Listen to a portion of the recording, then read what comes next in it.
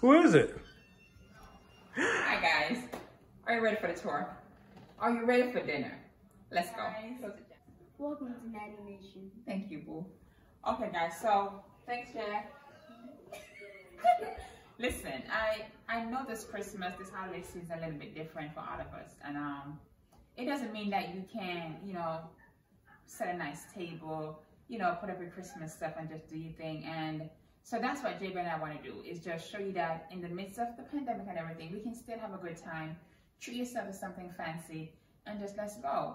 Hence this tablescape. I wanted something rustic, something easy. I wanted something that, you know, my boys and my husband can just feel like this is very easy going, no pressure. Seeing that we can invite family and friends over.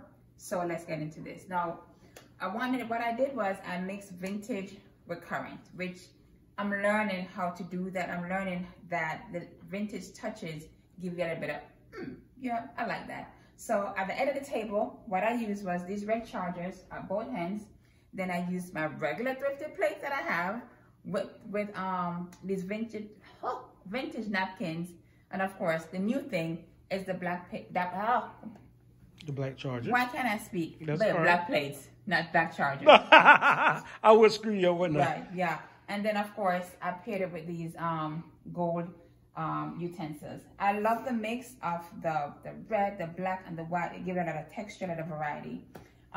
This is a little bit different. Normally put your candles inside your centerpiece, but I wanted this right here that has my husband and my kids come down for dinner. You can see that a little candlelight moment. Don't feel like it's too romantic. It still feel like it's family appropriate. Okay? What's wrong with a little romance? Babe, no. Well, at least I tried. You did. No, let's get into the centerpiece.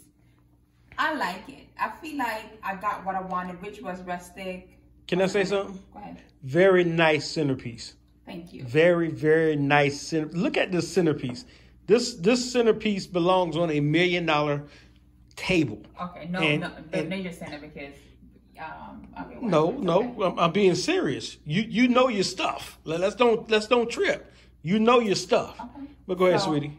The thing is that I wanted to do something that you guys can also do yourself. I think as a creator, when we put things out, we want to inspire you. Well, I want to inspire you. I don't want you to go there and say, you know what, if Nattie does it, then I can do it. So let me talk about the candle piece right here. I don't know if you can see this there, but this is like a tree stump that came with a candle holder. So I used this, and then I used this beautiful cutout. I love the shape of this from HomeGoods. What is that? Is that sort of like a hurricane? Something like a hurricane? Is, but it has this kind of weird cut to it. Okay, in the front. So, yeah. Gotcha. So I love that, and I mix fresh and full pine cones with fresh cranberries to kind of give that pop of color, but not too much, just a little bit. Well done. And then of course, you gotta bring in the pampas grass where you watch can out. have this. Watch out. We have this darker color ones, and of course, fresh pine cone to kind of give that outdoorsy smell. I got these what's these called? These wine glasses from HomeGoods. I showed them in a previous haul, so go ahead and copy some if you need that. We don't really drink, but you can definitely use cranberry juice, orange juice, Kool-Aid, whatever you got. Put it in here and be fancy, okay? Nobody say you can't use it for water, whatever. Let's get with it. Now, at the rest of the table, I use the gold chargers because I feel like it pair really well with our table from Restoration Hardware. Again, because I'm trying to go for woodsy, I didn't want to cover the entire table, so I just have this 4-foot runner. And of course, I've made these these 4 chairs right here, very light-hearted by using these fun Christmas plates that we've been had for years. Just with the same idea of the vintage napkins, the boxes, and of course, the little twigs. If you don't have fresh twigs, cut a piece from the garden, and you can make it work as well. What else am I missing? I kept everything kind of low profile because the idea of a centerpiece is not to impede the conversation that you're having with your guests. It's just something there that's going to tie it all together. So that was the entire gist behind keeping it low. And hey, if you got wine, put it out, okay? Come on, talk about it. But this is the entire tablescape. I've already talked to you guys about where all these things are from. The table, of course, is Restoration Hardware. Our chandelier, which is just doing what it does, a statement piece. It totally just vibe together. I think as I'm getting more comfortable with my style, it's okay to embrace a little bit of minimalism. It's okay. And of course, JB gonna go ahead and give you an entire spin look of the entire living room, and you can see how it all ties together.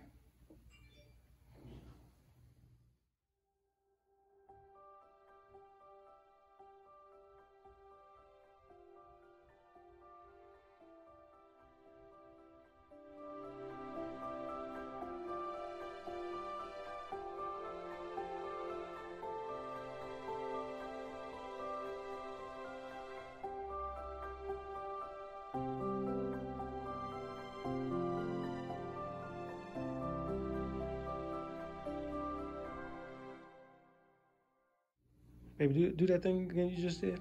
Go ahead. Go ahead. Go ahead. Go ahead. Okay, go ahead. guys. So if you watched the video this far, thank you guys so much. As you guys know, Vlogmas it's a lot of work, but we're gonna do it because we want to keep you guys entertained and keep you guys inspired. No, do me a favor. Don't forget to subscribe and comment, okay? We appreciate you. Thank you so much, and we see you guys tomorrow. If you have any questions about anything you see on the table or anything you see in our videos, please go ahead and send us a comment.